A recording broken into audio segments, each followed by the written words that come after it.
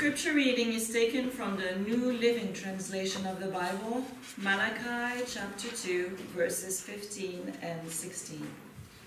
So guard your heart, remain faithful to the wife of your youth, for I hate divorce, says the Lord, the God of Israel. To divorce your wife is to overwhelm her with cruelty, says the Lord of heaven's armies. So guard your heart. Do not be unfaithful to your wife. And thus concludes the scripture reading, Malachi chapter 2, verses 15 and 16. God is telling us, I hate divorce. A lot of us might be in trouble. Divorces are painful, really painful, for all concerned, not just for the couple, but for everybody around them. And divorces overwhelm us with cruelty. Because even though sometimes people, when they're at the early phase of their divorce, they intend to remain civil and nice to each other, after a while they get concerned for their well-being, they get concerned for their basic needs, or they even get concerned for fairness, maintaining the same standard of living, and then the ugly comes out. Claws come out. We panic, and like injured animals, we fight back with all that we have, and let people get hurt. However, if you've been around metaphysics for a while, you probably know by now that we don't take scripture literally. And this is no exception. However, what I just said, I still believe in it. No, this is no exception. God, the God within us, doesn't like divorce. That energy, that love within us doesn't like it. It is cruel. It's not cruel because just of what it is, but it's because of how we behave in a divorce. And God doesn't hate. God is not a person. God doesn't have feeling. God is an amazing life force, life energy. That's in all that we are and all that we are connected to. This infinite intelligence. God is in all living beings. God is all living beings. God is us. We are expressions of God manifesting through our bodies. And God doesn't hate us for divorcing. Because in a way that would mean that God hates itself. But still, divorce is not cool. But what is divorce? Divorce is a dissolution, a dissociation, a separation. And usually when we talk about divorce, we're talking about two individuals, a separation between the two of them. But we can look at it more broadly. How about a separation from two parts of ourselves? That's a separation from, you feel, from our innermost selves, that God within us, that divine spark. And we don't like that separation from that divine spark. So when we say that God hates, it's the part of us that is not in alignment with itself, with its true self, that doesn't feel right, that doesn't feel in alignment when we feel separated from our divine spark. Remain loyal to the wife of your youth. We're not going to be sexist, and we just say, remain faithful to the love of your youth.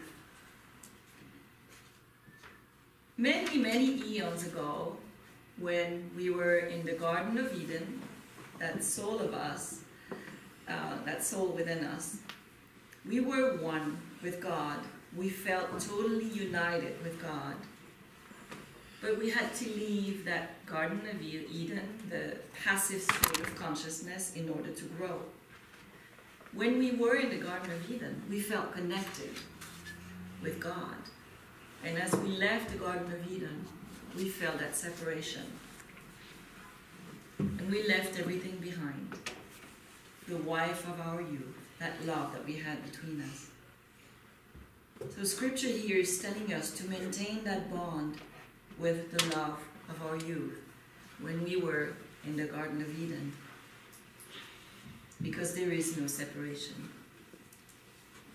According to Charles Fillmore, who gave us the Metaphysical Bible Dictionary, Malachi represents the voice of conscience in a man that draws attention to his shortcomings and it encourages him to do right. So here Malachi draws our attention to our feeling of separation from God, which isn't the truth of our being. Malachi tells us to not feel separated because we are not separated from God. Yet we live our lives like we are. And if we're not separated from God, our neighbor is not separated from God. And the people that we like are not separated from God. Because they are also united with God, just like we are. And then also, the people that we don't really like, they're also united with God. So, all the time we think ill will of the people that we don't really care for, we think ill will of God and not of ourselves, because we are all united. There is no separation.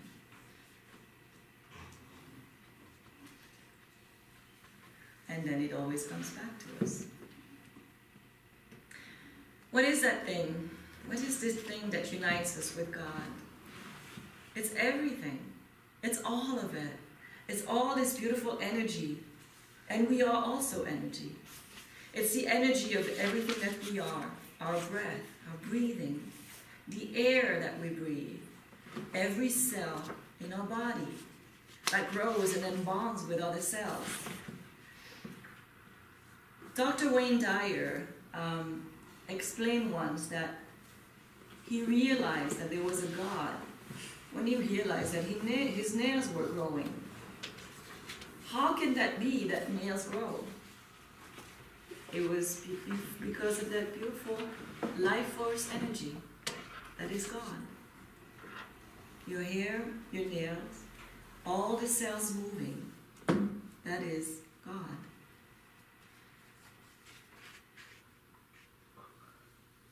We are all energy, vibrating at different levels. And so are the animals. The animal kingdom too. So when we hurt an animal, we hurt a part of ourselves. When we go on vacation and abandon an animal, well, I hope we've never done that, but if we do, we abandon that part, a part of ourselves too. Because there is no separation. If we don't take care of our animal, we don't take care of ourselves. How about the plant and the mineral kingdom? We are part of it too. It contains life too. It contains that beautiful energy that transforms. When you think about it, like several years ago, I went to Arizona to a forest that has petrified wood. It's a petrified forest. It's stones that transformed. It's all those logs of wood that transformed into stone. That is God as well. Our planet, our beautiful planet, it has a beautiful frequency too, our frequency.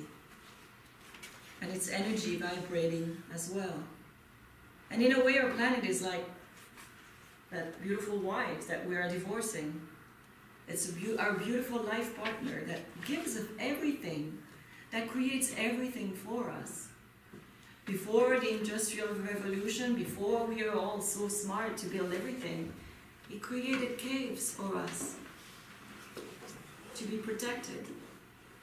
He created tree canopies for us to be protected from the sun, from the heat, from the elements. It gives everything that we need for sustenance. It gives us clean water. And here we come millions of us, doing things not in alignment with our true selves, we forgot what we are, feeling separated from a part of us, our planet. In the summer, I like to sit on my front steps and absorb the beauty around me. I sit on the front steps and I look at an old tree in the distance. And then I look at the sky. I look at the clouds. I listen to the birds. I start feeling the environment around me, and I feel connected. When I go to the beach, I listen to the waves, and I feel connected to the waves. It's called being mindful. The same thing around the mountains. When I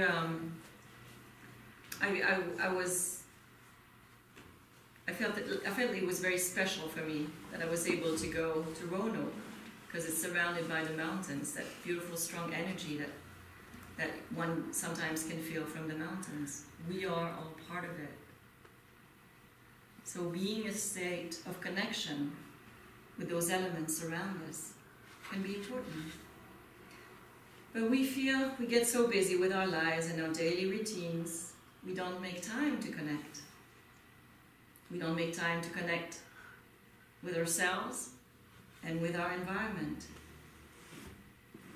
So again, what's connection? How do we connect? It's called mindfulness. When you're in nature, be mindful. When you walk the dog, be mindful of what you are and what you're doing. And I could talk to my children and say, when you walk to school, or if you walk around, put the phone away. Don't put your nose in the cell phone. Be mindful and feel your connection with you and everything around you. Make time to connect. Make time to connect with the life that is within you and the life that is around you. Studies show that mindfulness and meditation reduce stress and anxiety. Would it be because when we are mindful, when we meditate, we feel more connected to our environment and to the life that we have within ourselves? We feel connected with our innermost self. That's because we feel connected with our true self. You know, like many people, I feel concerned about what we do to our planet. I've changed some habits. I try not to buy single-use straws. I try to bring reusable bags when I go to a grocery store. But it doesn't go much further than that. Yeah, I try to recycle. But I haven't been able to change the big habits, like driving to work. Okay, many years ago, I used to bike to work, and that was a good workout. Now, I was biking to work on 9/11, so it gives you an idea when that was. I haven't really biked since then. But when we do exercise, when we bike, when we walk to work, to the metro, we're also more mindful, more than when we drive.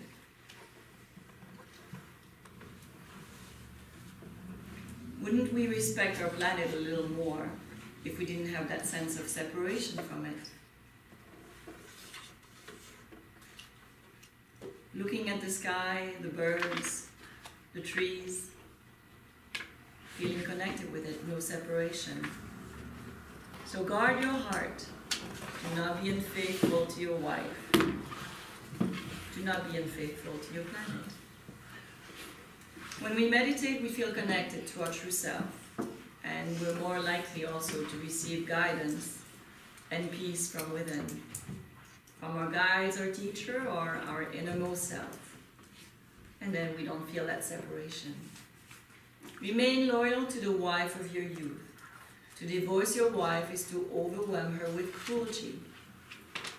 to act as if we were not separated from anything, because separation is overwhelming and overwhelming us with cruelty.